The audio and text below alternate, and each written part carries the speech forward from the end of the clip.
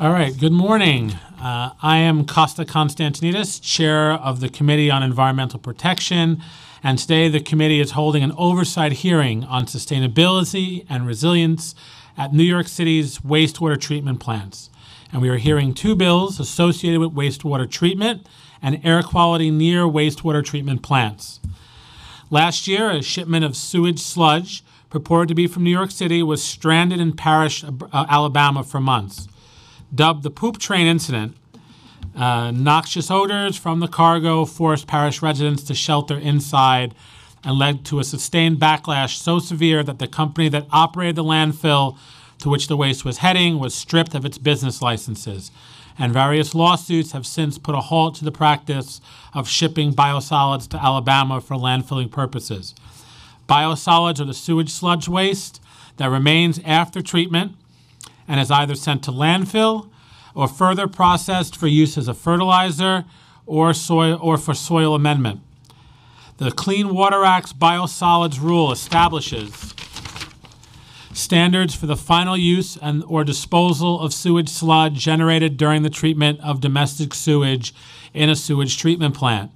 Standards are included for sewage sludge applied to the land, placed on a surface disposal site, or fired in a sewage sludge incinerator. Also included are pathogen and alternative vector attraction reduction requirements for sewage sludge applied to the land or placed on a surface disposal site. However, concerns related to biosolids use are not strictly limited to a factory realm. The Environmental Protection Agency, EPA, has identified hundreds of pollutants present in biosolids, including some acutely hazardous or priority pollutants, but EPA lacks the data or risk assessment tools to generally make a determination on the safety of biosolids. According to the EPA, pollutants found in biosolids include pharmaceutical products, steroids, and even flame retardants.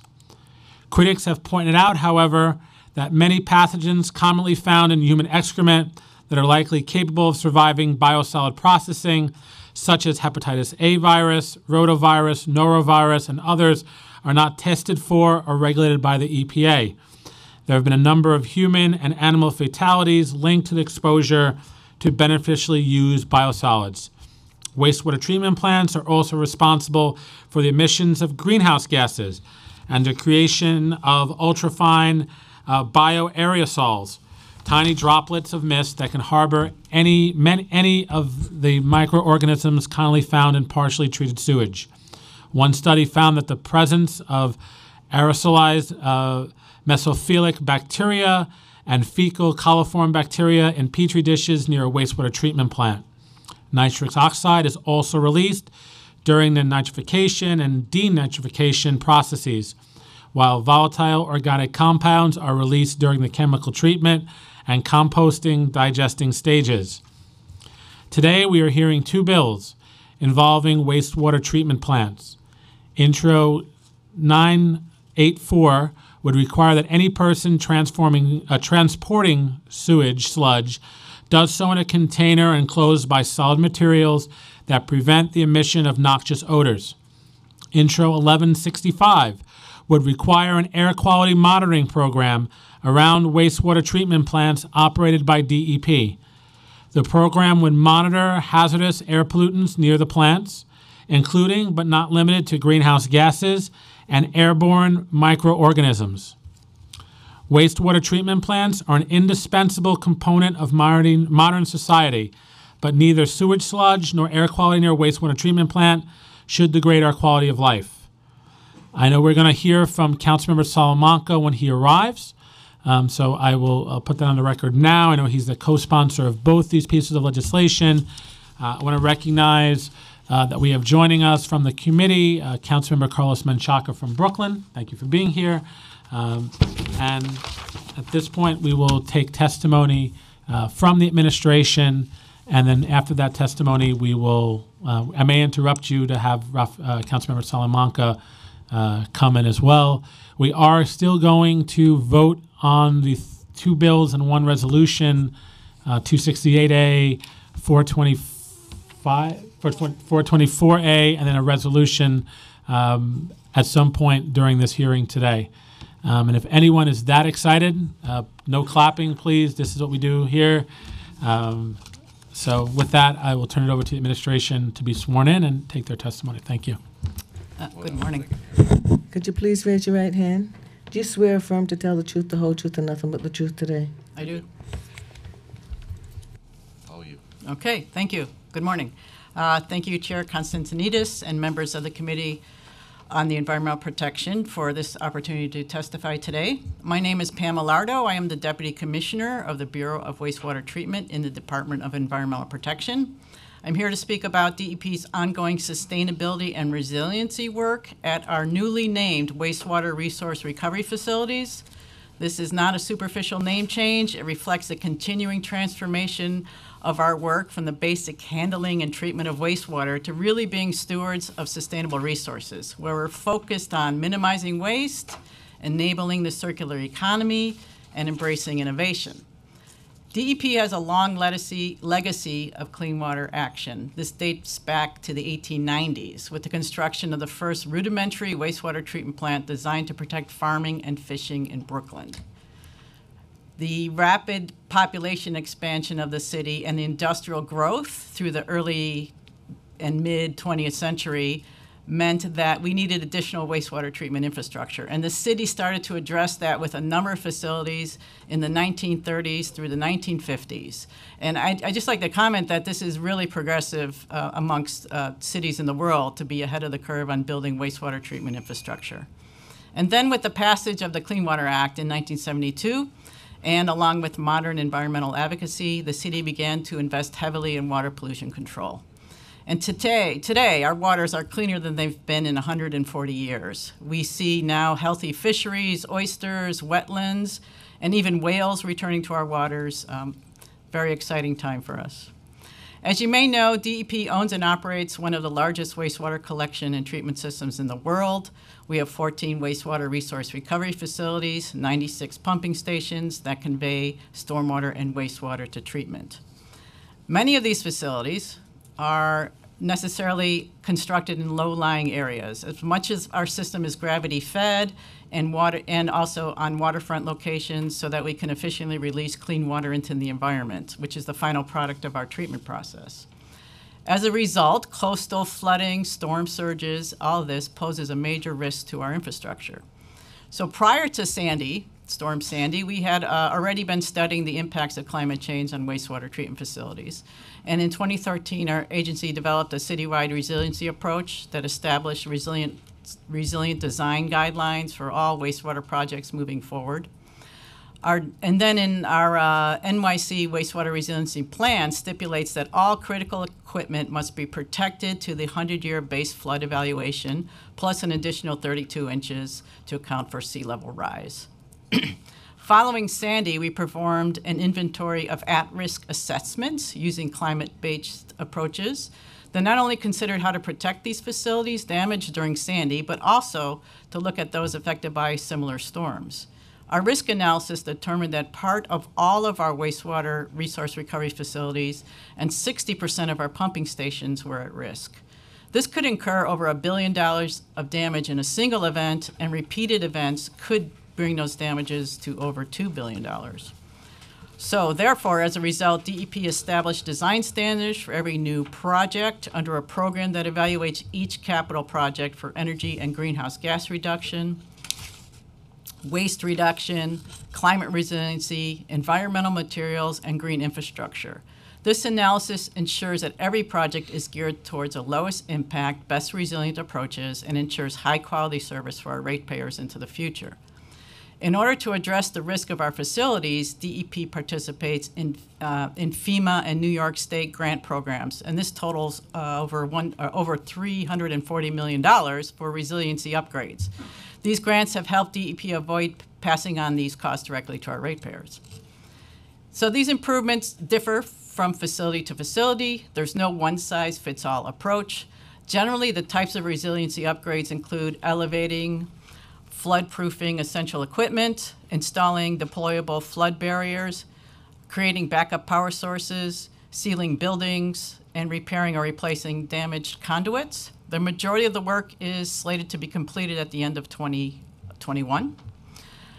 We approach resiliency as an essential component of sustainability under the One New York Plan for a Strong and Just City. The mayor pledged to dramatically reduce overall greenhouse gas emissions by 80% by the year 2050 and reduce emissions from city government operations by 35% by 2025. Emissions from water and wastewater treatment systems are responsible for nearly 20% of the city's overall emissions, the city government overall emissions, and wastewater treatment plants, not surprisingly, account for about 90% of that. So DEP has been very active, and we've achieved a 23% reduction in greenhouse gas emissions between the years 2006 and 2018.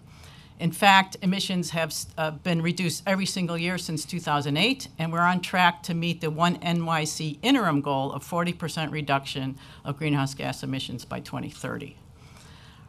Our success has been achieved by improving the efficiency of wastewater treatment, capturing beneficial use of biogas, which along with the increasing the production of biogas, which is a valuable renewable energy source, also significantly reduces carbon emissions.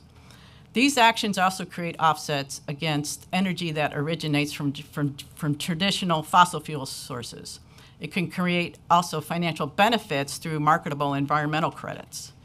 DEP is embarking on a comprehensive energy and carbon neutrality plan to reduce energy consumption all across through our agency through using operational optimization, completing facility upgrades, targeting capital investments, integrating energy conservation measures in capital planning, as well as purchasing more efficient vehicles. DEP, we have demand-side solutions for energy. This reduces energy consumption. And so what we invest in is more energy-efficient equipment and train our staff to operate facilities more efficiently. Thereby, we're reducing our energy needs. As an example, we've identified over 500 energy conservation measures across all our industrial systems, and we are in the process of integrating these energy conservation measures in our State of Good Repair Plan. We also pursue supply-side solutions where we target the suppliers of our energy to change to less carbon-intensive energy sources.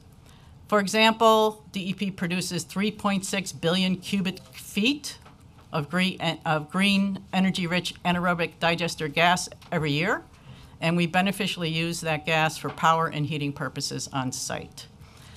We also are incorporating New York City's food waste into digesters for additional biogas generation.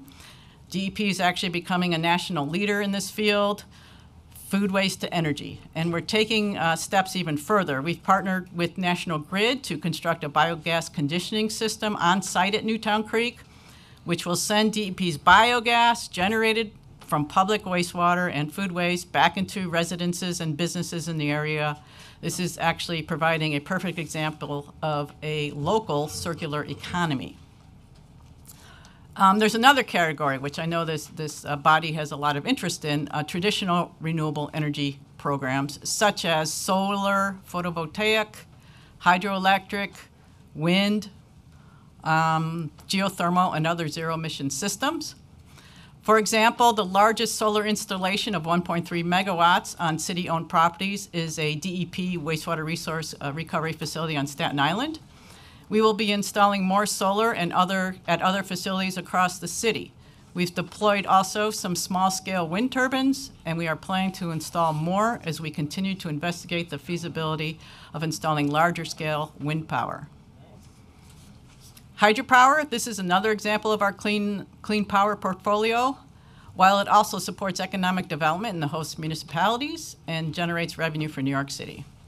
In addition to the upcoming Cannonsville hydropower plant, DEP has already owned several hydropower facilities, and we're studying the feasibility of building more full-scale, as well as micro and tidal systems.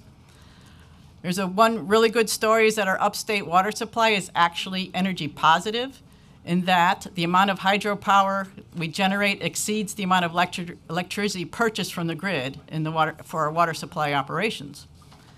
On the BWT side, It's important to recognize the scale of our most valuable strategies for carbon and energy neutrality goals, as well as for power resiliency. These most valuable strategies are generated from biosolids and biogas.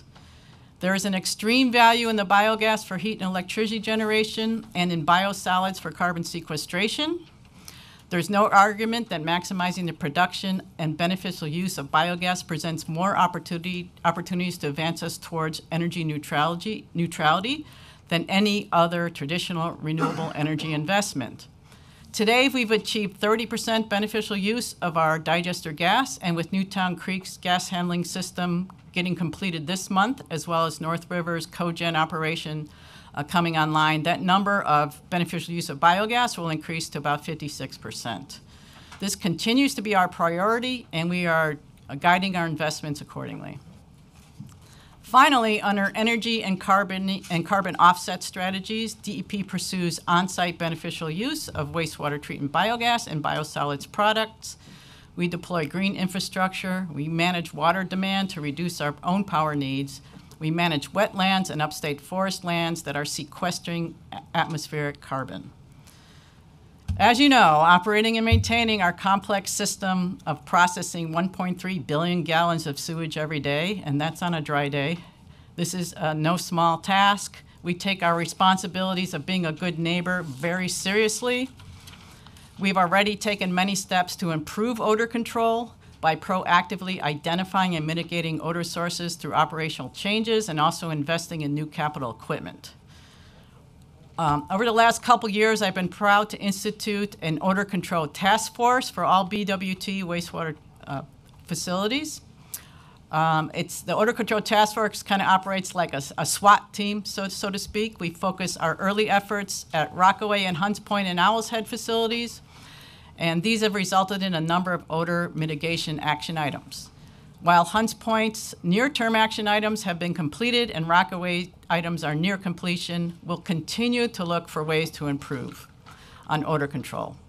As an example, we've improved our response and tracking for 311 nuisance complaints, where on-site investigations are documented and monthly summary reports are issued and shared with local officials and stakeholders. That being said, it is true, I know there's always more that can be done to be a good neighbor. This has been identified as an important strategic initiative in DEP's new strategic plan. DEP supports the goals of Councilmember Salamanca's proposed legislation, and we look forward to working with the Council to ensure that we achieve our shared goals. So the Intro 948 institutes new requirements related to transporting dewatered biosolids, sometimes called sludge, from DEP's wastewater resource recovery facilities. Each of our facilities face different challenges, and we want to make sure that the one-size-fits-all approach doesn't drain resources unnecessarily. In addition, there continues to be new technologies and processes that could have more positive impact locally, and we don't want to miss out on those. We have and will continue to work with local leaders to ensure we are doing everything we can to reduce odor complaints that result from our facility operations. We'll continue to work with our sister agencies to identify and enforce against commercial odor sources like solid waste trucks parked overnight on city streets. The other bill, Intro 1165, requires specific air quality monitoring outside DEP's wastewater resource recovery facilities. We wholeheartedly share the goal of ensuring safe air quality and protecting public health. We believe that some of the suggested testing parameters already takes place, and some proposed monitoring should be modified. And we believe we can agree on these shared monitoring requirements and work together on them. We look forward to working with elected officials, environmental advocates, and all New Yorkers in meeting DEP's mission of enriching our environment and protecting public health and providing high-quality drinking water, expertly managing wastewater and stormwater, and growing our utilities' resiliency and sustainability efforts. Thank you. Thank you. At this time, I'm going to turn it over to Councilmember Salamanca for his opening statement, and then I'll ask some questions and then come back to him. Thank you. Good morning. Thank you, Chair Constantinides. Good morning, Commissioner. As part of this hearing today, the committee will hear two of my bills, Introduction 984 and Introduction 1165. I introduced these bills last summer, calling attention to the quality of life issues communities surrounding these plants have incurred, communities such as mine. In the city of New York, there are 14 wastewater treatment plants throughout all 5 boroughs that treat 1.3 billion gallons of wastewater daily. Every time a New Yorker flushes the toilet, washes their hands, or runs the dishwasher, the water flows into one of these plants. In my district, the Department of Environmental Protection runs the Hunts Point wastewater treatment plant, which handles 200 million of gallons of water per day, the 3rd largest in the city of New York. The large capacity of water treated there brings with it sufficient issues that tremendously affect the neighborhoods, the neighboring communities. Families looking to spend quality time at Barretto Point Park, which is directly across the street from this plant, are subject to pungent odors that prevent them from enjoying any outside activity. No matter what the city does, the odors remains, and this is not right, and is totally unacceptable. In addition to disrupting the lives of my constituents, these terrible odors bring with it potentially harmful bacteria or gases. This is why I introduced Intro 1165, which would require the city to conduct annual air quality monitoring reports in the area surrounding the 14 wastewater plants. Reports would test for hazardous air pollutants, such as greenhouse gases, airborne microorganisms, and other bacteria. Once completed, the agency will be required to post the study's findings on its website for the public to see. It's our constituents who are breathing in this air, and we must know fully what is that they're breathing. Another issue caused by these plants is when sludge waste cannot be broken down any further. Once sludge waste is dewatered, it's turned into what we call cake, substance that is then delivered to landfills or other fertilizer plants throughout the country. Last year, headlines were made when biosolid waste from the city of New York was left stranded on a train track in Parrish, Alabama, for weeks, leading to smells in the community nearby. However, before these biosolids make it to facilities across the country, they're loaded into containers to be transported via vessels or trucks here in New York City. In my district, more often than not, these containers remain stationary for days until they're picked up, contributing to additional foul odors in the air. To prevent this from occurring, I've introduced Intro 984, which will require any company transporting these biosolids to do so with an enclosed container, an odor-proof container. And any company that breaks the law would be subject to fines of up to $1,000. Currently, Brian, if you can get currently, companies are using a fine mesh to cover the frails to block the smells from getting into the air. And you can see that is an example of the trucks in my district, and that's the mesh that they're using to cover the cake, the waste, which I find it unacceptable. We cannot tolerate that anymore. I want to thank Chair Constantinidis once again for hosting this hearing, and I look forward to hearing from the administration. Thank you. Thank you, Councilmember Salamanca. And thank you for your strong advocacy on behalf of your constituents and all the people of the City of New York on these issues. At this time, we're going to take a short pause. Don't go anywhere, but we're going to change the tapes and vote on the legislation, and then come back and have questions.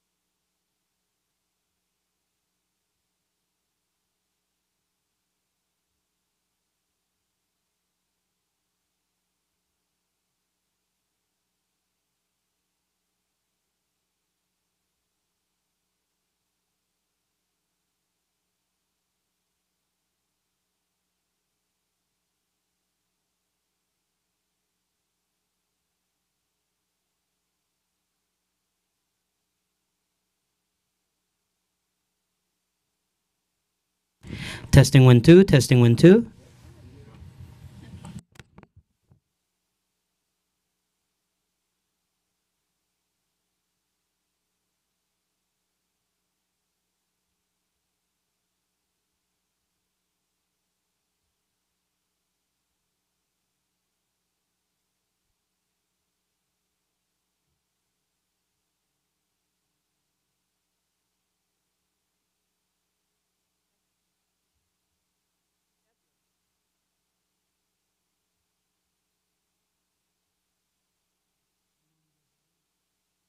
All right.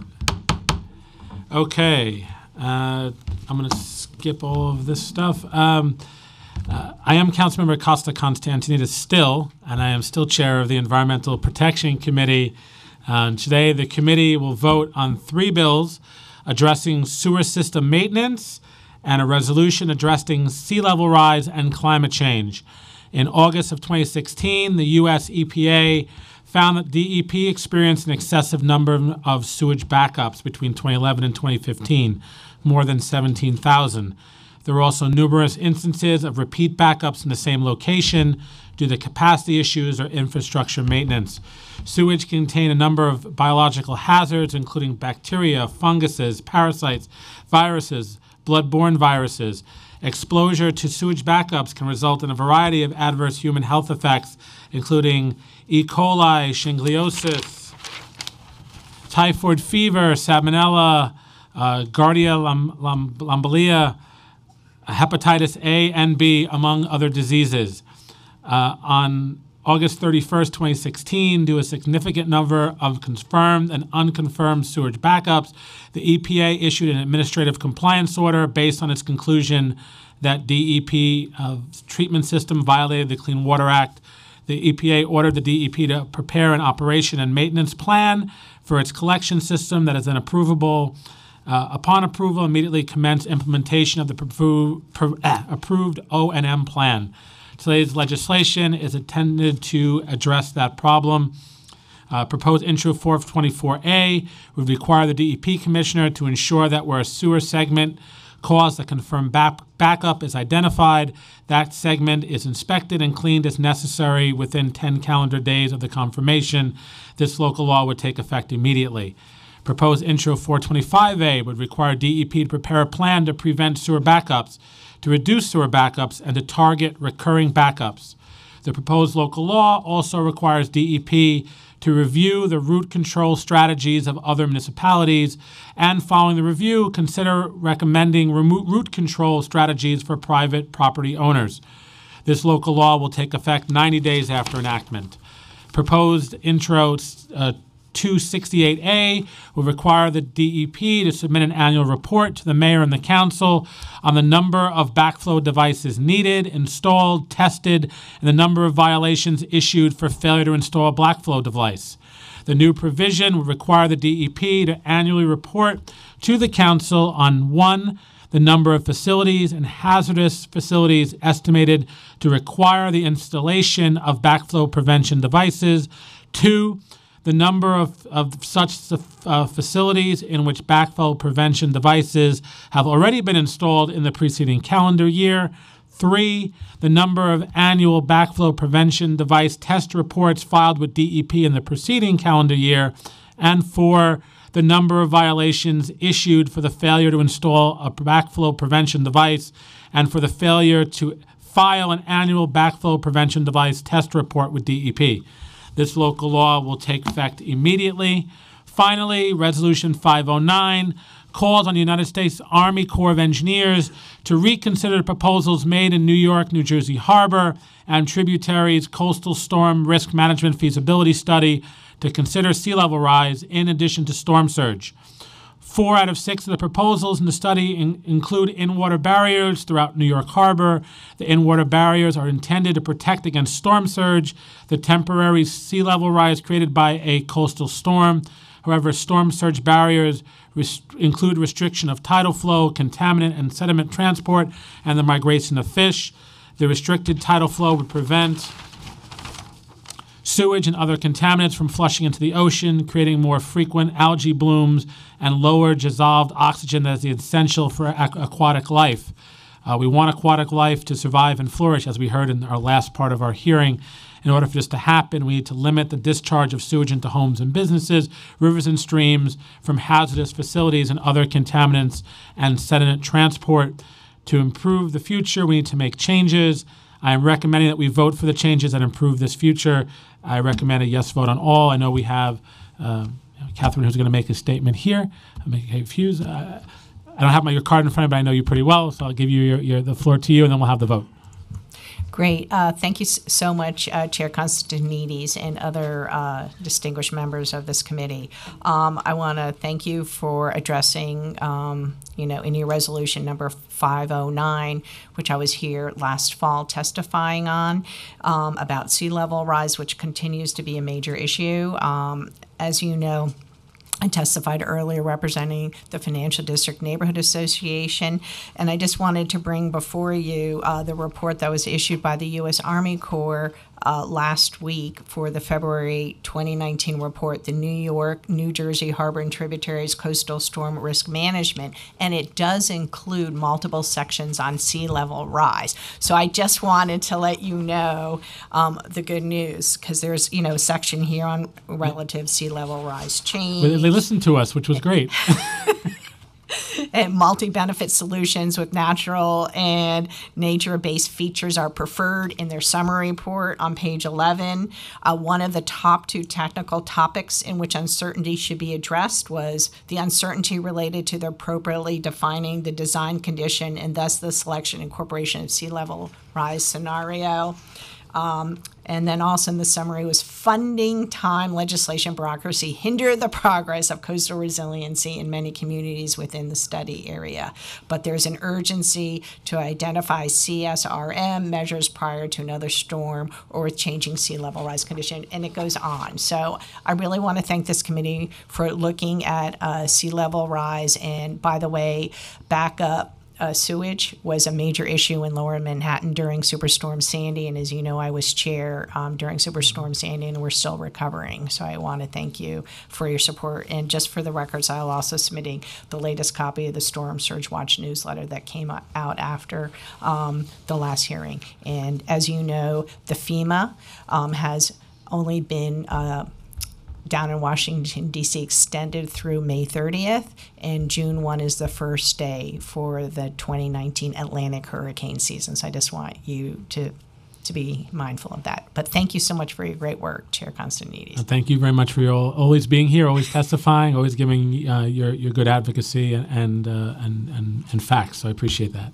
Thank you. So with that, I'll ask the clerk to call the roll, recommending a yes vote on all legislation. William Martin, Committee Clerk. Roll call vote. Committee on Environmental Protection. All items are coupled. Chair Constantinides. Vote aye. Levin. Vote aye. Menchaca. Vote aye. Yeager. Aye.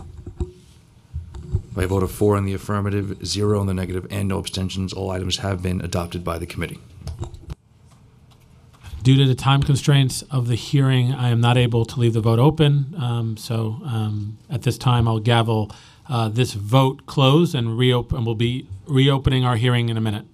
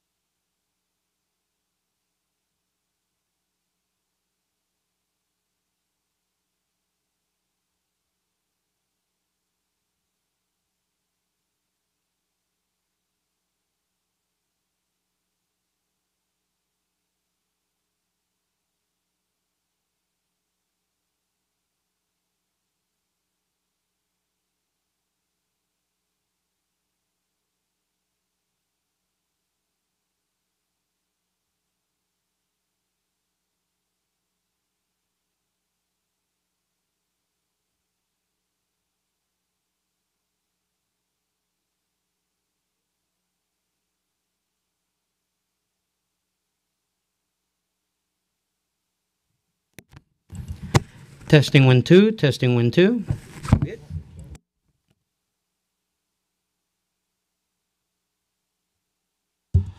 All right, so we'll gavel this hearing back in.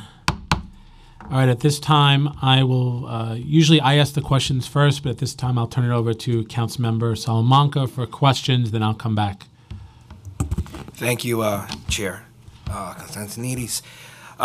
So, Commissioner, just to get right to it, there are 14 water filtration plants throughout the city of New York, Hunts Point being the third largest. I know we've met in the past. You presented a plan. We visited another water filtration plant. I believe it was the Far Rockaways. However, the odors in my district continue to affect my communities. Do you keep track of all of your 311 complaints, and how is that accessible? Yeah, we do keep track of the 311 complaints on a monthly basis. I get a report, and then I follow through on each report from each plant. And have a conversation on each of the incidences and how we followed up. More than a couple years ago, I instituted a odor control task force at the department for the Bureau of Wastewater Treatment, which really ramps up our reaction to 311 complaints. Rather than just logging the complaint, we actually actively go out with handheld monitors, review the perimeter of our sites, also go into neighborhood sites. We also are calling the complainant back to figure out the exact nature of their call. How soon do they call back? How soon after one files a 311 complaint do you get? So generally, what happens is the complaint comes in. Now, first of all, since you're here and there's members of the public viewing this today, it's really good that people call, and it's very important that they call as close to the time that they experience the odor as possible. So I think that's a great message. And with your particular interest, council member, at Hunts Point, it really helped me understand the importance and the engagement that we need to make at the plants. So when the call comes in, the first thing we do is log it in, get as much information we can from the call. The perimeter monitoring happens, and then we will call back the complainants about the results of what we found, and maybe get some more information about any unique nature of their incident. So it's been my experience when I've called 311 that I get a call back 5 hours after my complaint. It's good to know. Thank you. And so in 5 hours, that odor will disappear or evaporate. Mm-hmm.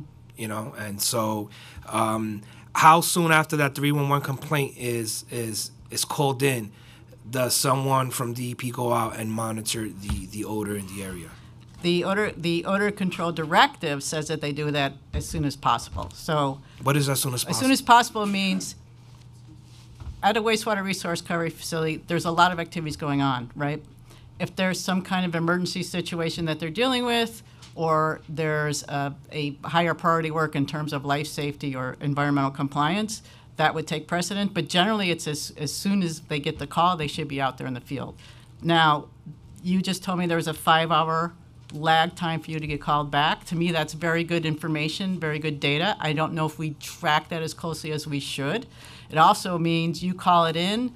I believe there's not much lag between the 311. Commissioner, I have a question. If you're not tracking the time that they're calling back, how do you know that they're actually calling back? No, we do track. We track it. We do track it. I don't. That's not in the report I received, so I'm going to go back and make sure that I get that data from now on. Just really fast to be clear, so I have the 311 complaints. I mean, I know you submitted 2 in March 2017, and I have the exact time. So we definitely keep an inventory of all 311 complaints around the odor. Commissioner, in the Hunts Point community, you know, I've lived in this community my entire life. I remember being 12 years old, playing in a playground on the opposite side of Hunts Point, and this smell just came out of nowhere. My friends and I had no idea what it was. We thought it was a dead animal that was in the air. And it was something that we smelled daily in our lives, and we kind of got used to it. It's not until I got involved in local government, in the community board, when I learned about the Hunts Point water filtration plants. I learned about our fertilizer company next door, which was called NYCC. And I learned that the community because this community was suffering from this odor, they put together what's called the Hunts Point Monitoring Committee, which would meet on a monthly basis, would provide a report of 311 complaints, will provide a report as to the scavenger trucks that are coming in and out, right? The porta potty trucks, because they will come and they will dump their waste there. Will provide a report of how many tractor trailers will come in and out, taking the waste out of the community and taking it out of the community. Will provide a report of the 301 complaints. And so this committee existed from 2005 to 2013.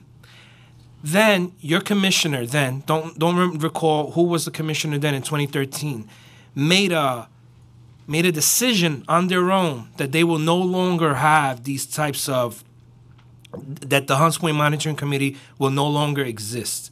And so about a year ago, I put in a request requesting that DEP reconvene these committees because of the need, because of, there are 14 of these throughout the city of New York. I mean, and so I requested that, at least in my community, we can reconvene so that DEP can hear firsthand from the communities, once again, the issues that are occurring. And DEP denied that request. Why was that request denied? Let me first talk about the types of monitoring and the reports that you were receiving. With my emphasis on odor and the culture of getting my treatment, my whole infrastructure, my whole organization to treat odor as importantly as we do as every other environmental compliant effort, we've engaged on that level for every 311 complaint and activities of the site to provide that report. And I believe you've been getting that report during on a monthly basis. I've gotten about maybe 3 of them in 3 months. Okay. But don't you think that those reports that you give me, there should be a live person from DEP that can sit with the committee and break down exactly what's happening? And if you see an influx of why on a particular day there were 20 trucks that came in and another day 5 trucks came in, you can sit down and explain, because there's reasons why that happens. Yeah. You can explain to the community why that's happening. So, go ahead. Sorry. That's the purpose of these committees. So I think we'd be happy to do some kind of task force or group to work on it. I think what you're talking about previously was during the ULERT process, where there was additional engineering support to make sure that the things that DEP was talking about in terms of the capital project were accurate and fair and reasonable for the community. And I believe that was a part of the ask from the community board. I'm not sure if it was from you, but we feel like since ULERP has been done and the project is approved in the way it's going to be, there's no need for that additional consultant. If you're looking for this was an ask that was done, that this is something that was happening from 2005 to 2013. A ULERP normally takes a year. Understood. It was the build up to the ULERP. But either way, we're happy to do a recurring community meeting. I mean, we can fashion it in any way you want. I think that additional ask that maybe is getting conflated was for more technical support, and that we're not comfortable with. But if you want us to do an ongoing meeting, Councilmember, we're happy to do whatever you'd like, and however you want to formalize it, we're happy to talk about that. All right. I want to talk about how waste gets in and out of the facility, right? It goes in through piping. You separate the waste from the water, and you ship it out. In my district at least, it goes out by tractor trailer. Is it safe to say, and I don't think that these are the exact trailers that you use, but is it safe to say that it's very similar trailers that are used to take the waste out of the facility? I don't recognize those as our biosolids hauling trailers. But is it safe to say that that's the mesh that you use is very similar? So let me talk about the mesh. So from your leadership and your concern about Hunts Point, and my prioritization of odor as an important activity at our plant. In fact, odor-free air, in my mind, is a product of the wastewater resource recovery facilities. Odor-free air at the boundary is our goal. So with your emphasis, I have looked at those covers, and I can't quite see exactly what this one looks like, but the cover we had been using was a mesh. And the design of that cover was explicitly for the prevention of any biosolids coming out of the truck in transit. Now, that is not a design for odor. So several months ago, we imposed a requirement on our haulers that they put an impermeable mesh that fully covers the top of the container that is designed for that odor prevention. And it is the state of the art that biosolids haulers all around the country use. And so, no, that mesh, if it is a mesh, is not the design that we allow or let happen at our treatment plants. We've made it the upgrade to an impermeable seal. So you're saying that you've incorporated a new system with a new mesh that is odor-proof and contains the odor inside the container? The intent of that cover. No, I understand the is intent. to All of the insulate. intents are, but Yes. how? So you're saying that this new mesh that you've asked these haulers to use is keeping the odor inside the container? Much better than it. Much better, much superior to the previous just keep it in the truck design that was prevalent back then. How does this waste get when it's put on? Does it get put on rail? So depending on the facility, every dewatering facility is a little bit different. From Hunts Point, one of the main transportation methods is by rail. So it goes from the treatment plant to the rail yard. How does it now when it's on rail? What is there an airtight cover that's put on it, or is it the mesh? So what kind of cover does it have when it's on the rail? It's a different design for rail long-term hauling, and one of the reasons why What type of design? They have a different kind of lid, and that lid is designed because the rail car goes long distance, and they're actually stacked on top of each other often, and so that's a different technology than the seal we put on at the treatment plants. So the seal that's used on rail, is it odor-proof seal? I believe it works just as well as a well-designed and the proper seal that we're looking for at the treatment plants themselves. I would just say the council member in his opening testimony referenced some of the issues that we had in Alabama. It didn't control odor, so there's no, I don't think, one catch-all. But what happened in technology Alabama is that exists these containers stood there for Exactly. weeks and months, right? which is what those caps are designed to be for. So just it's hard to say with certainty that 100% that any work 100% of the time. I don't think that a mesh will do the job. Now, is it safe to say that these haulers, they have to apply, right? These are not DEP trucks. These are private companies that are applying for an RFP, winning the RFP, and you're giving them these contracts, correct? Correct, and they haul it to the destination site, and about 80% of our biosolids product, unfortunately today, goes to landfills, and that's one of the reasons why those trucks were out there in Alabama. Now, the cost of these meshes to change the mesh from the old system to the new system that you referred to, is that cost, who pays for that? So the upgrade and the tarp, the impermeable cover on the biosolids trucks itself was done by the current contractors that we have.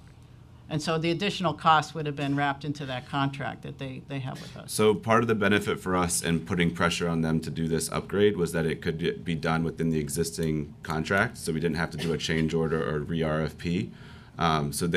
We made it clear that it was an important thing for us to have done, but they were able to do it within their existing contract as opposed to having to do a whole new contract.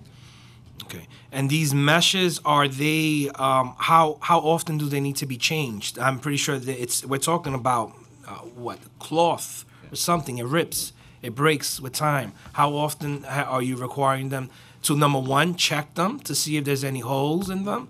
And number two, are you requiring them to change them, and how often?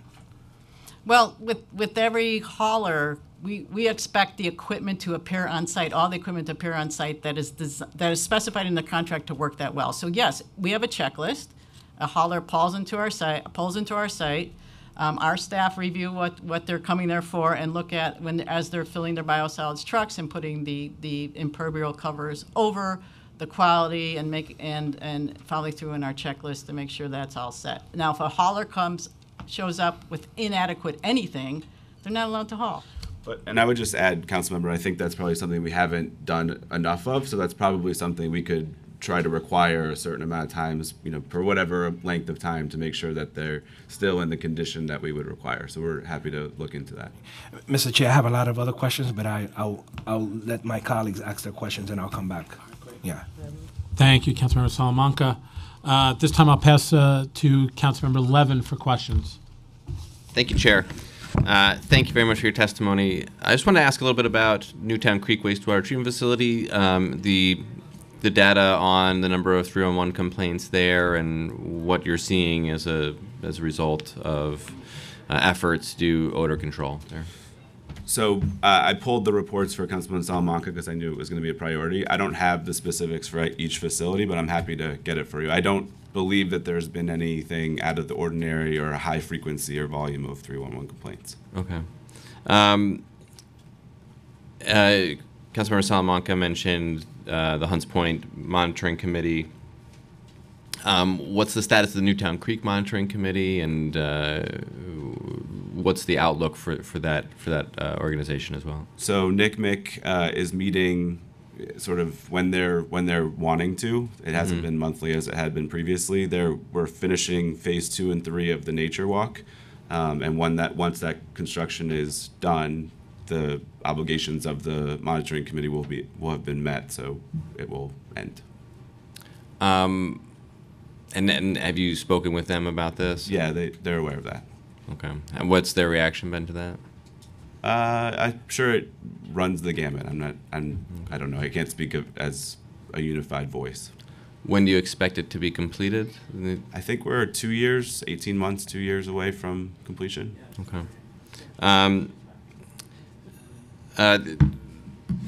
I can't cite the studies specifically, but I guess there's been some studies to show. I'm just curious about with the biosolid application sites. There's some studies that have shown an increase in staph infections. Are you familiar with any studies that show that? I'm very familiar with biosolids land application, even though New York City does not have that as the primary beneficial use program today. I started my job about 3 years ago. I came from the West Coast. We had a very robust biosolids land application program.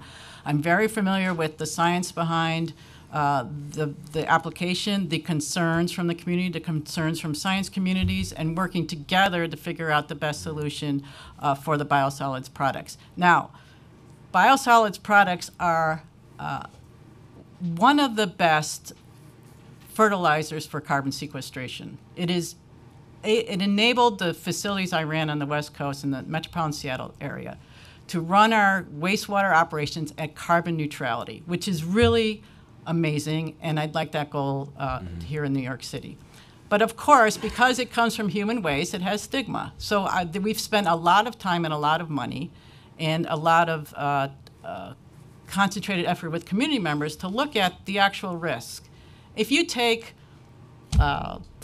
steer manure, which people think, oh, you can go buy steer manure, it's great stuff, and you compare it to what's in biosolids, you'll find a lot more pharmaceuticals, a lot more potential, what people think contaminants of concern in that concentrated waste than you do in biosolids. Biosolids is heavily, heavily regulated, and I am not interested as a purveyor of public health, the reason why we have wastewater treatment facilities in the first place, to create any additional harm and risks. So with the proper oversight, monitoring, controls on the site, and a whole slew of 5013 regulations, which is what the EPA follows, it is a very safe, valuable product that we really should not be continuing to landfill this resource.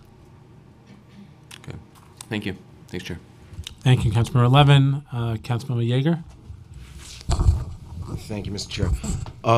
The two predecessor council members referenced two monitoring committees in their neighborhoods, and I don't know if either of you worked for DEP in 2013, but are you able to speak to why the Hunts Point Monitoring Committee was disbanded versus the Newton Monitoring Committee, which still exists? Because I just found out from Councilman Levin's questions that Newtown still exists. I just thought that they were all disbanded. I'm not sure why the decision was specifically made to Hunts Point, but I'm happy to figure it out. I think it had something to do with the actual construction project, but I don't know. How difficult would it be to reconstitute it? Yeah, again, I think we're happy to have a recurring meeting with folks. All right. That's good. Normally when agencies come here, they're kind of very clear on, we like the bill, we don't like the bill, we don't support it, we do support it. And with respect to 984 and 1165, it doesn't really say that you don't support it, and it doesn't say that you do support it. So can I take that to mean that the administration is happy to see this advance to the stage and would like this committee to pass this bill and move it to the floor? Well, as the person in charge of all the wastewater resource recovery facilities and all the collection facilities, I fully support the intent behind both of these. They're both geared towards providing good neighbor activities from our treatment plants, protecting public health and protecting the public. The specifics of each of the bill, I believe we could work together to meet the objectives of what they're about. I believe you're a true advocate on this, and I believe that you're a consummate professional, and you believe in this goal very much. You don't have to convince me. Is there anything in the bill that you don't like that you can tell us about right now? Okay, so Okay. let me talk about the air monitoring one Okay. for starters. So when you think about the types of concerns that are brought up and the specific types of monitoring, and you look at what's been happening over the last several decades in terms of potential risk at wastewater treatment facilities. The ground zero case studies have been the sewage treatment workers, the operators, the people who work at the treatment plants about the types of potential airborne contaminants that might hurt them. So there's been huge studies and bodies of knowledge over those past several decades studying those impacts, as well as a concern about potential downwind communities. And with that, we monitor our employees.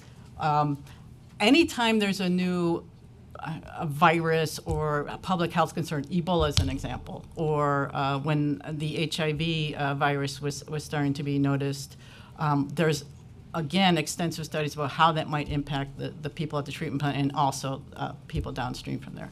So the type of parameters that are listed here are not necessarily the best targeted towards those human health outcomes. What I would do is bring up the science and the research that have been geared towards the wastewater treatment plant worker, see where it makes sense, which ones are actually valuable information that we could monitor for. Some of these are not really practical or possible, but gearing that is where I'd want to go. Okay, so bills, as you know, they're not written by scientists here in the council. They're written by lawyers. But the bill that you're talking about is the 1165 intro by Chair Salamanca, and it says the program shall annually measure and record the levels of air pollutants that are hazardous to human health, and then it has, as we learn in law school, it has the qualifiers, including but not limited to. Right.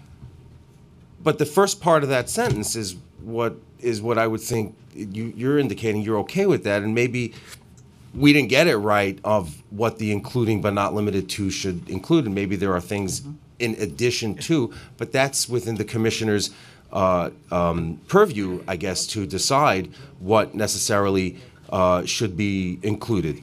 However, at the core, his bill essentially just requires you to measure and record the levels of, I tend to try to get out the extra. Annually measure and record the levels of the air pollutants that are hazardous to human health. Put a period there instead of a comma. You're doing that anyway for your employees. There are employees too. They work for the city. They draw our checks, and we're paying them. We care about their health. So the notion that maybe we didn't name the right scientific thing. Okay, so big deal. Can we pass the bill as is? No. Okay. No. What word's missing? There's You're a smart guy. There's a decent amount that would. He's right here. Change. No, I understand. Okay. We're happy to go through it. I think. No, I always have this frustration, and it's not on you. I do this at all the hearings every time I have this, and anybody who's seen me, I do this at every hearing. The bill's introduced. It's 1165 and 984, quite some time ago, and you've seen the bill before this morning. And, the opportunity to come before the council and say, we're not ready, don't pass this bill as is. Give us a better draft. He'll amend it tomorrow and send it up, and, we'll move it. What's I just, this whole dance of, and I believe that you're into this. I believe you're committed to the cause 100%. But this notion that, it's maybe we didn't land on the right language, just give us the language. Yeah. Okay. We're happy to. So, but we want to do the annual measuring and recordation. I want to give you annual reports. Okay. I want to put them on the internet. I hate reporting bills, but this is one that I could live with. I want to meet every community board that has a wastewater treatment facility. Good. And I want to answer their questions. I don't mean to Yes. dance on Chair Salamanca's parade on this because I've I have a lot of respect for my colleagues here in the council, but the ones who toiled in community boards, I have a special kind of love, because I was on a community board for 18 years, and it's, the Rodney Dangerfield of city government, and Mr. Salamanca has incredible, I have a little to do with the Bronx, those who know me, and he has an incredible reach in that community, and, he grew up there, and he's been living with it. So let's go to 984. Okay, so yes or no? Can we pass this? As is, no. Okay, what's the problem? There's a couple problems. Okay. Well, Pam, do you want to go? yeah, into it, or- so- Hands here right now. Yeah. I believe the state of using impermeable seals on top of our biosolids trucks that are flexible, that is the state of the art of the biosolid truck seal from wastewater resource recovery facilities. Does that, I'm sorry, ma'am, Commissioner, Yes. does that mean that, well, because obviously the mesh thing allows odors to come through. Yeah, and no the more mesh is there to prevent Mesh. the particles from escaping. Does that mean that a steel cover that completely encloses is not good because the gas builds up? I mean, I'm a So let me scientist. talk about the steel cover that completely encloses it. I think you may have seen the facility at the rail yard. The cap system there, that's designed for the rail. For the train. So if we were to require our contractors to do that, first of all, the sizes of the trucks would be smaller than our large biosolids hauling trucks. Okay, why? Because the shipping container that goes on the rails, now we're switching from the longer bed trucks, sometimes they're double, to a smaller facility, right? A smaller vessel itself.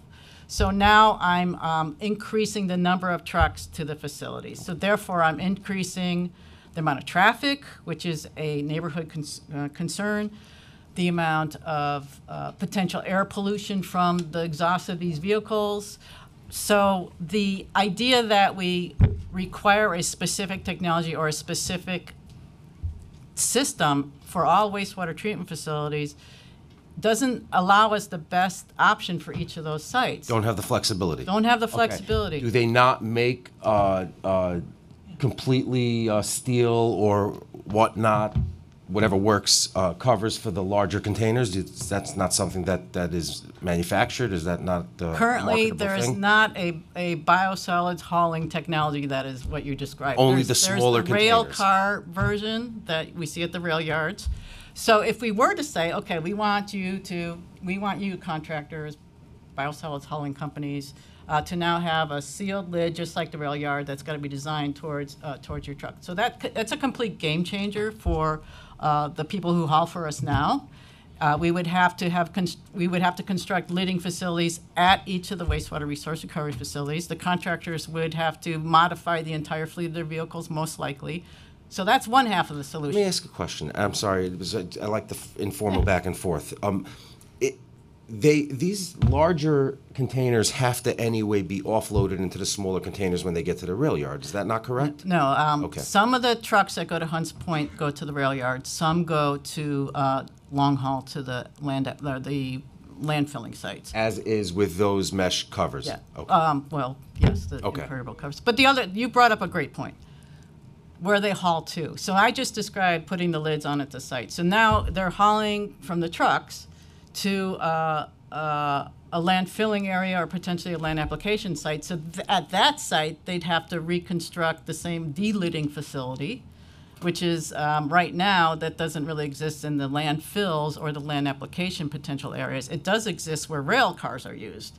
And so that's been the niche market for the delidding facilities for rail cars. So you're really talking about a sweeping industrial change and limiting the number of landfills to very few that we could currently haul to or future land application sites where we could take advantage of the fertilizer product. But I just want to be clear, that doesn't mean that we don't, we totally understand the council members' issue and the longstanding Nobody issue. here We're trying to disputes figure that out the agency the best doesn't solution. No, I thinks just that- want to, that, we're not you know, disagreeing with that you want intent. bad smells on the streets of the Right. Bronx. We're just trying to Nobody figure out the thinks that. best way. We want to alleviate every smell at Hunts. So let me ask this maybe environmentally stupid question: is there, if the, maybe it's all a balancing act, but if the balancing act with the thumb on the scale of the people who live in the neighborhood is that they don't want the smells.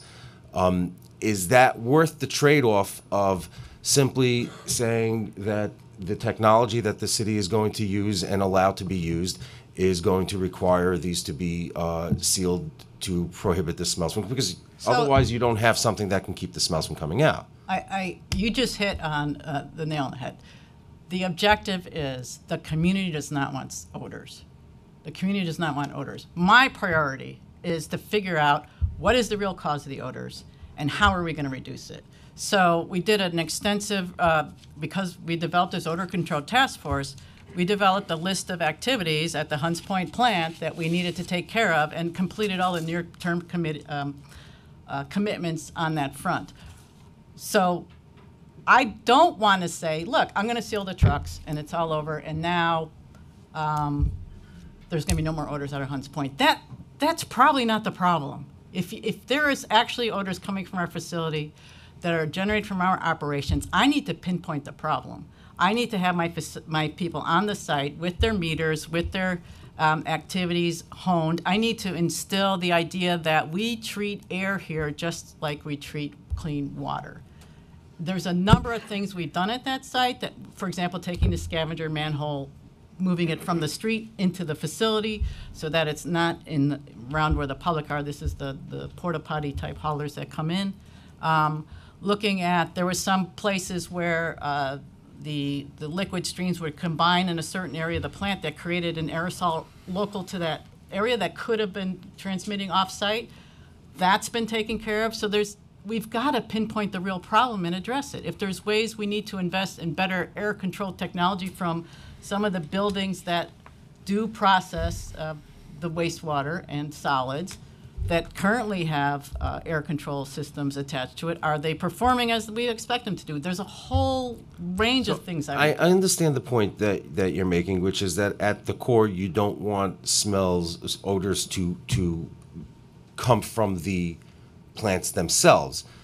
But at the end of the day, if that requires you to do a lot of, with your meters and your checking and your this, but if you just figure out a way to seal the lids on these containers when they're moving around, I mean, are you suggesting that the council in introducing this bill has identified the wrong cause of the odors in the neighborhood, which that's a fair suggestion if that's right. Just really quickly, in the testimony, we also allude to trucks similar to the ones that are in this picture that are often sitting all around the perimeter of the site that we do think are adding to the so we're working with DOT to try and get more stringent rules about not parking overnight, more enforcement. We do think that there are other factors that are contributing to the odor in the neighborhood.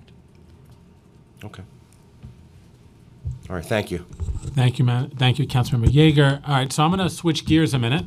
I'm going to talk about a few other issues in relation to this hearing today. But it's also on sustainability and resiliency of all of these plants. So walk me through. I know you have some resiliency measures that are being taken at the various sites. I know that the one in my community, Bowery Bay. Walk me through those resiliency measures and completion dates, and what is sort of the benefit of getting those done in the timelines? Okay, great. So resiliency is important. We have billions of dollars invested, and we really want to make sure we are here for the long haul and being cost effective and doing our job under all conditions. So with this 2013 plan, there's been a lot of work identifying the best and most prudent investments. I actually reviewed this plan long before I got my job because I was very impressed with it. So I'm just kind of thrilled to be on the other side of working on this. So we have 8 facilities that have been identified as the high priority areas. And those facilities have projects, some are complete, some are ongoing. And by 2021, we will be completely done with those 8 facilities identified. Now I have specifics on those 8 sites. I have a nice site plan for Bowery Bay even. You sent me that on Wednesday, Thursday. I don't remember which day of the week it was. But, I mean, I know for me, looking at our flood maps, I look at Bowery Bay. I know that's in our part of my district. That's probably the most flood prone or has potential for flood happening. What are we doing to make sure that, if there were to be a large storm, what of a large magnitude, what happens there? How are we keeping that site working in the long term? Specifically at Bowery Bay? Yeah. Okay, so we've got flood protection upgrades at the facility. Most of that is completing design right now, so we can start construction in 2019. Just really quick, I think you do have this, but we have a map of sort of a roadmap of exactly what we're doing. So we're putting flood barriers around the most essential equipment. We're adding flood-proof equipment. We're elevating important equipment. I mean, we're installing and elevating equipment, but it runs the gamut, and it's on literally almost every piece of infrastructure at Bowery Bay. Okay, now looking at, so this will be done by 2021. Correct. Are we linking these projects with sustainability measures? Like, are we, since we know we're doing construction, I've asked you this question before, but I'm making sure Yeah. So are we linking these projects with sustainability opportunities to lower the carbon footprint of these plants and also help contribute to reducing our emissions 80% by 2050? That's a great question. So with every capital project now, and specifically resiliency projects, we have a program to link sustainability through multiple efforts. One is the design itself, but then we have these energy conservation, state of good repair integration plans, which while we're working on elevating the electrical gear, let's upgrade the electrical gear. There's a number of activities that are following through actively. So what are we know the emissions reductions that we will get. I'm using Bowery Bay as an example, but I know there are 8 of these that are going on. What are the emissions reductions from upgrading that equipment that we're going to see? So I just want to be clear. So this funding is received through grants that we're getting from FEMA and New York State. And so I don't know for sure, and I will double check this, but I think there are some restrictions to how we can actually spend the money. These are really going towards if Sandy comes again or something worse comes, how do we structure it? It's a different goal, and I don't think we've fully incorporated into this project some of the stuff that we're also working on in a parallel path. But would have there been ways for us to piggyback on this construction, since we were doing it anyway, to put our own money in? I'm not saying that FEMA should have paid for it. I'm saying that should we have built in some of these resiliency measures, sustainability measures? Since we're doing the construction anyway, we're going to have contractors, we're doing this. They're not really the same type of project. So with sometimes we're building a barrier, right? And a barrier might just be like a 3-foot block that we're going to put at doorways, or we have these HESCO dams, which are these barriers around the perimeter. But when you talk about elevating electrical gear, so when I started looking at this, it's like, we're going to elevate the electrical. My question was, you're going to elevate existing old electrical gear that we should have replaced, 10 years ago. So then we got the money together. I'm thinking the same thing, Pam. Right, we got the money together. Okay, we're going to elevate the electrical gear and upgrade it. I don't want you to elevate my old gear. I want the new gear while you're doing it. So that's an important aspect of it. Absolutely. And then we are pretty precise about greenhouse gas emissions over time. I have this great chart showing the decrease over time. No, you guys are doing it and so really for well. everything we do, we're looking at what is the greenhouse gas benefit to us, or what is the cost. The thing that's most amazing about this downward trend's going down. At the same time, we're adding new facilities that require more energy. So it's not just this reduction, but it's this reduction plus additional consumption that we have to monitor and track and move down this. I told you I was going to ask you these questions today, so it's not like this is a surprise. In my district, probably the largest governmental grouping for potential for solar over 200,000 square feet is on the Bowery Bay wastewater treatment plant. If you added up all my, several of my schools, they don't come even close to that. You know what I'm advocating for, right? We have had these conversations. If we were able to add a solar component to Bowery Bay, 200,000 square feet. Now, all those square feet would be eligible, but being the fact that it's in a flight path to the airport, we're never going to get a large building that's built next to it. We're never going to have anything built to it that's going to block out those solar panels. We have an opportunity here. I'd like to, and I'll reiterate on the record, right? I never miss an opportunity. That if we're able to do something there, it's something that can be to have a major benefit. Great. With you. So let's still try. I know that's construction that's going on, right? And since they weren't baked into the cake, we have to wait for that construction to get done first. But let's figure out a way to get there. And the project at Ward's Island that we're doing that's similar in scope on a bigger plot of land, I think is something that is a valuable sort of for understanding how this works and for doing future projects similar to you. It'll be a good jump off point. Now, I mean, the last question I have before I test it back to Councilmember Salamanca is, so this is the short term, right? We're repairing. I know that Bowery Bay is 80 years old this year. 80 years old. It's in good shape for 80. It is. Got a few needs. It's looking good for 80 years old. But in 20 years it'll be 100. And we have an opportunity with potentially Rikers Island coming offline, and there are a myriad of reasons that Rikers Island should be closed, many of which dealing with the social justice aspect. For justice, it should be closed. But once it's closed, we have an opportunity when it comes to environmental justice to replace a lot of these wastewater treatment plants with a larger plant on Rikers that could potentially take a wastewater treatment plant out of Councilmember Salamanca's neighborhood, take a wastewater treatment plant out of Astoria, take them out of environmental justice communities. What are your thoughts on this opportunity for not only using part of Rikers Island for solar, which, by the way, could replace every power plant built in the last 20 years in our city, but also building a large enough wastewater treatment plant there to reclaim these points of contention in residential communities, mostly in communities of color, mostly in environmental justice communities. What are your thoughts about that moving forward? So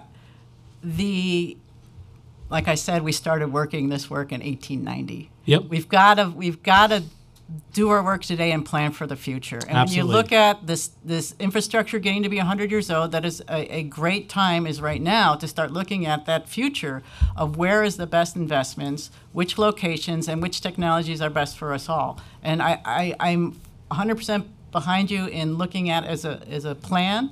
It's not that far in the distance, so we should seriously look at the pros and cons of moving in that direction. Absolutely. And the Lippman report brought that up, but just looking at it, I mean, the only we don't need another runway in Queens. We need a runway to renewables and a runway to getting rid of these wastewater treatment plants in environmental justice communities, as far as I'm concerned. Yep, it's definitely something that we've thought about and are looking into as well. Great. I know it's not going to get done tomorrow. We have a lot of work to do between now and then, but I think that it's something that I'll be very much interested in working with the administration on. With that, I'll turn it back to Councilmember Salamanca for additional questions. Thank you, Chair. Why don't I talk a little bit about the Intro 1165, the reporting bill, more in terms of monitoring the air quality and the airborne, I guess, biosolids that can be in the air. And I want to start with this. So there are 14 water filtration plants throughout the city of New York. Does DEP host a monitoring committee with all 14, or do you only do it when you're going through a ULURP process and you're asking that community board to approve your application? They are not at all 14, and I believe they have to do with capital construction projects, but I'm not sure the exact parameters of what triggers it to happen. But they are for major upgrades in working with the community to understand our needs, to walk them through the engineering, architecture process, including ULURP, and then through the construction process to make sure the quality of life issues, et cetera, are dealt with. But see, your agency is a little different. Quality of life issues for your agency will happen forever, because of the potentials for the odor going into the community. Right. Opposed to a construction, you have quality of life issues, the disruption of traffic, the loading and unloading only through that construction phase. Yeah. In the city of New York, we have two types of developers. We have a good developer, which is a good neighbor, which comes to the community board before he starts the design to ask the community what exactly they're asking for, what exactly are the needs of the community so they can build the right way. And then you have the other developers who come in with a design, say, this is what I'm going to build. and only, comes to the community board during that application process, promises them the world. Once they get that letter of support, we never hear from them again. So wouldn't it be responsible of DEP to have a monthly or bi-monthly monitoring committee with every community that you're in, all 14 communities, to give them this type of information in terms of 301 complaints, what's actually happening in their plants? Because I'm sure it's affecting every community. Your operation is affecting every community. So I think we're happy to. So I think we need to agree on what the definition of a monitoring committee is, because I think there are very different types of monitoring committees depending on what the project is. So for Gowanus, where it's a super fund and there's a required EPA action, they have a formal so there's different types of things. So yeah, I mean, we have members of the staff attend every community board meeting largely as much as possible. I think there's environmental committees of the community boards where this seems like a perfect place to do it. But if you want to go above and beyond and do something different, I think we're open to qualifying it. We just need to understand exactly what you mean by monitoring committee. I think that similar to what we had in the Hunts Point, the HIPNIC committee, the Hunts Point Monitoring Committee, where you came with reports. Right. Someone from DEP actually explained what those reports are, why there may have been, spikes in 311 complaints. I think it's important. I think it's called being a responsible neighbor, responsible agency. So a community that is, we don't want these plants in our communities, right, but they're there. So if they're going to be there and we have to coexist, there should be an extra effort from your agency to not only say, take your word out, we're trying to reduce the odors, but show us on a monthly basis or bi-monthly basis what's happening and how you are addressing those issues. Now, going to my bill here, so there are what's called these odor monitors that you have, right? These are, what are these? Pieces of machine that go and they detect the odor? Where there's high odor? Yeah, so there's handheld monitors. There's also stationary monitors throughout the plant itself. And so the target odor compound we look for is hydrogen sulfide. Hydrogen sulfide is indicative of there being sewage odors in the vicinity. And also, it would also cover, if there's hydrogen sulfide, there might be other things we're worried about. So we're going to hit the hydrogen sulfide and figure out the source and control. Hydrogen sulfide, you said, That's right? correct. Okay. Now, these monitors, these air monitors, do you have them spread out throughout all plants? Well, every plant has air monitors. Like I said, some are stationary next to or within buildings, particularly for worker safety. Okay. But the handheld is a routine survey that my plant staff do, as well as response to 311 calls. How many of these air monitors do you have average per plant? I can't tell you. I can get you that information. Okay. More than one? Yes. Okay. More than 5? I don't know. I have to get you that information. Okay. These monitors, what else do they detect? Anything, any particles or anything in the air other than just the smell, bad odor? Those monitors are designed for H2S, which is indicative of there being a sewage problem in the area.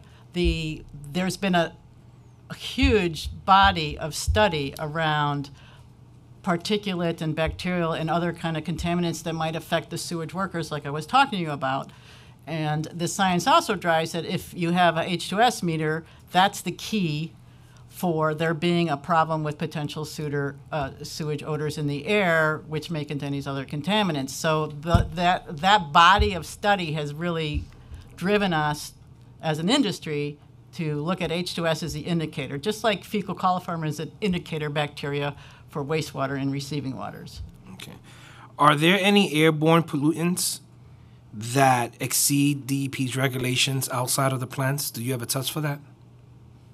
Yeah, there's required Department of DEC, as well as the health department. There's regular air monitors around parts of the city. They do ambient air monitoring. They don't necessarily do targeted air monitoring, but they do ambient air monitoring. Do you ever monitor the air outside of your plants? Yes, we do. So when there's a 311 call, for example, at Hunts Point, since we started that odor control task force being more responsive, when there is a call, we do within the plant, and we also do in the neighborhood around the plant.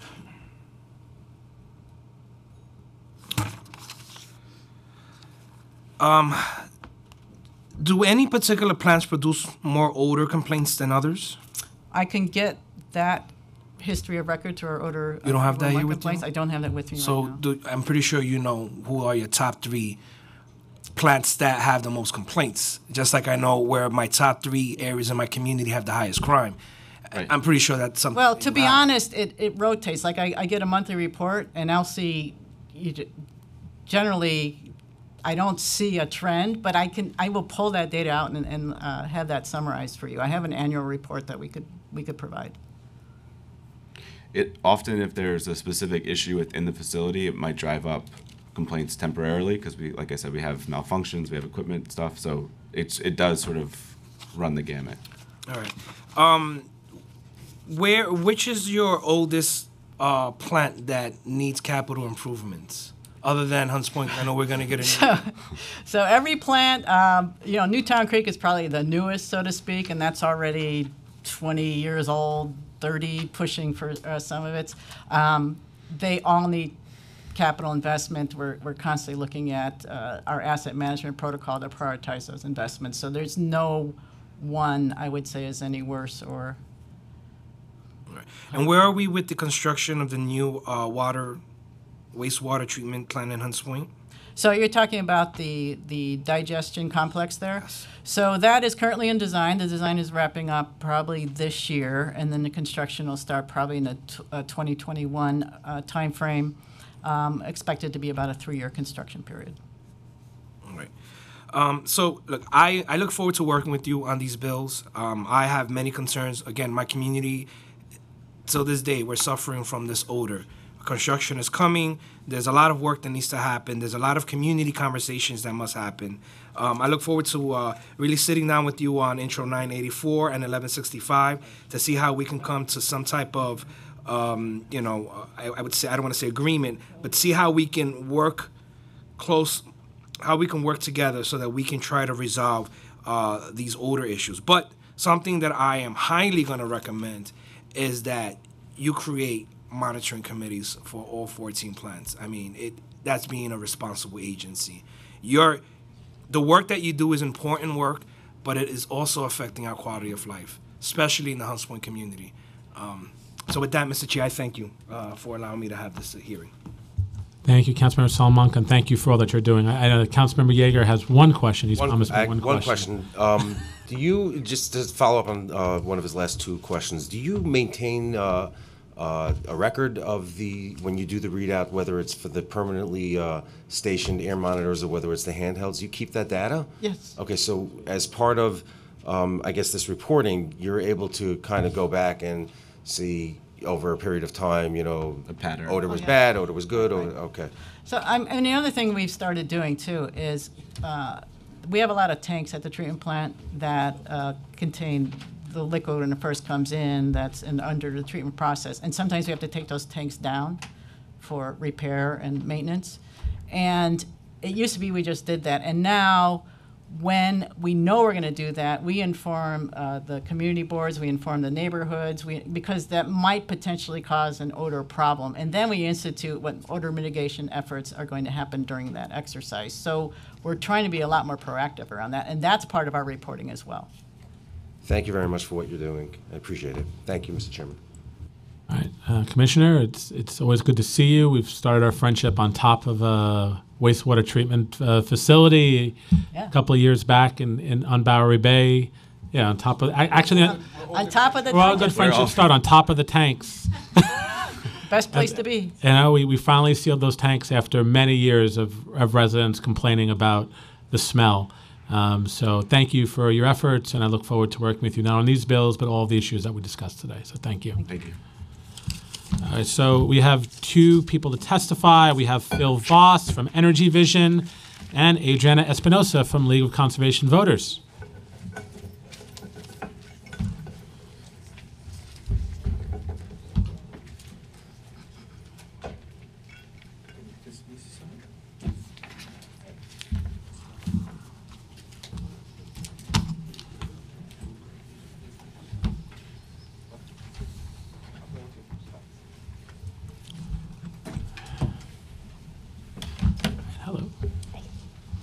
All right, Adriana, we'll start with you. Great.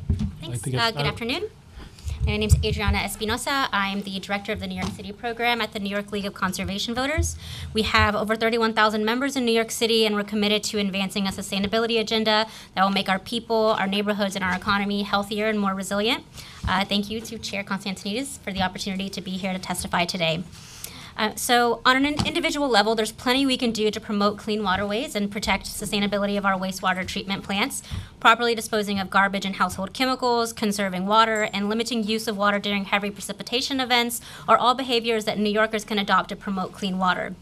And it's important that we all do what we can to fight climate change. And that's why today I want to highlight an opportunity New York City has to enhance the sustainability not only of our wastewater treatment plants, but also help to meet two 1NYC goals, 80 by 50 and zero waste by 2030. And these are things that are entirely in the control of the city and can and must be done. In this case, NYCC strongly recommends that the city upgrade DEP's existing digesters, which manage sewer sludge, to be more efficient.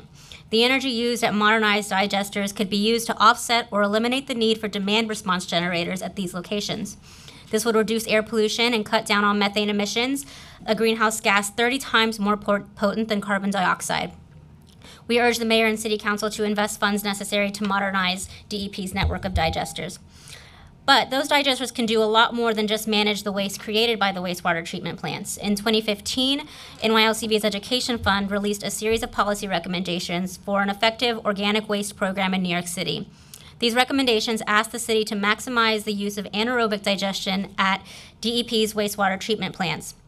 While the Newtown Creek plant is authorized to accept up to 500 tons per day of organic waste and has a contract with Waste Management to receive this waste, none of DEP's other digesters do.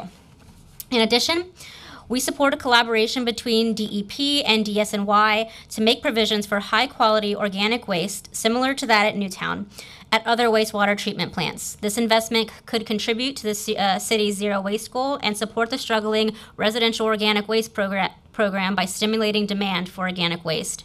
Converting this waste into renewable energy contributes to better air quality, lower emissions, and can potentially save the city money over time as the energy generated is used to power these plants. I'd like to again thank Chair Constantinidis for your time and the committee for your leadership in the environment. Thanks. All great ideas, things that we should be doing. I appreciate it. Thank you. Mr. Voss? I think you're going to see a theme developing over here. My name is Phil Voss. I'm a program director at Energy Vision. We are an environmental nonprofit focused on commercial and cost-effective options for decarbonizing our economy. I'd like to thank the committee, the chair, and Commissioner Lardo for her testimony. Further to the legislation that is under consideration, as has been indicated by Adriana, systems to help address the issues of odor and of air quality, including greenhouse gas emissions, are already in place at New York City's wastewater treatment facilities. But in many cases, these systems are in need of upgrade and repair. They are the anaerobic digesters, critical infrastructure that also helps address the city's larger sustainability goals. At the risk of stating the obvious, anaerobic digestion is the decomposition of organic materials in the absence of oxygen. At wastewater treatment plants, sewage is anaerobically digested in sealed vessels over a period of weeks. And by the end of the process, the organic matter has been decreased in volume, its odor has been greatly reduced, and it contains lower levels of pathogens. This process also captures a significant amount of methane as biogas. This is all part of the normal operation of a modern wastewater facility, but digester function can be improved at many of the city's wastewater treatment plants with refurbishment, and we understand this to be very much on DEP's radar. Further to air quality and greenhouse gas reduction, biogas capture is critically important. Biogas from anaerobic digestion of sewage is 55 to 60% methane. A greenhouse gas with, in the short term, 86 times the global warming potential of carbon dioxide, 30 times over the longer term. Uncaptured, this methane would escape into the atmosphere, accelerating the process of climate change. Wastewater plants that capture biogas generally burn it on site to produce heat and/or electricity. Surplus gas is flared or burned off. Per Commissioner Alardo's testimony, 70% of the biogas is currently flared, though that will soon improve. There is a better option and significant opportunity for the surplus gas. Upgrade it to pipeline quality biomethane.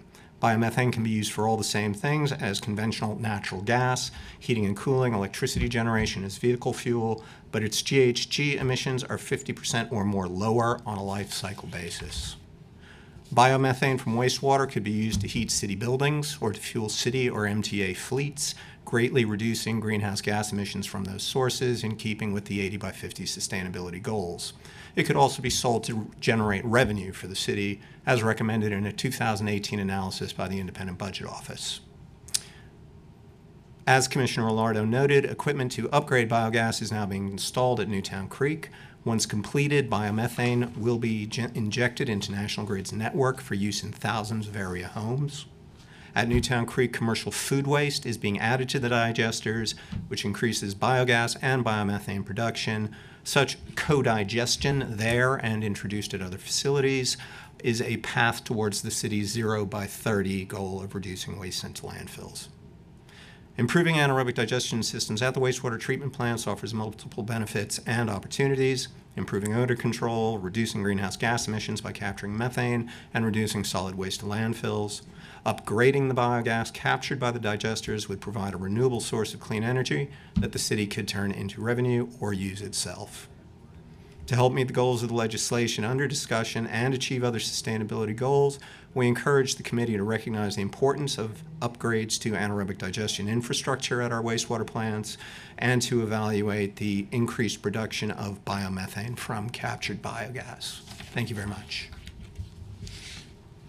I definitely appreciate both of your testimonies today, and these are both, both pieces of testimony have really good ideas that I think we need to explore more, and I wholeheartedly agree. So I'll be looking forward to working with you and with the administration as we move forward on that. So thank you both for being here today. Thank you. Thank you. All right, so seeing no one else here to testify, I want to thank the members of the committee.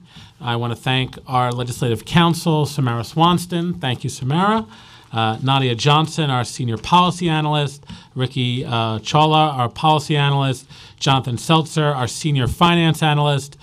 From my team, Nick Wazowski, my legislative counsel, and my communications director, Terrence Cullen. Look forward to working with the administration on all these issues.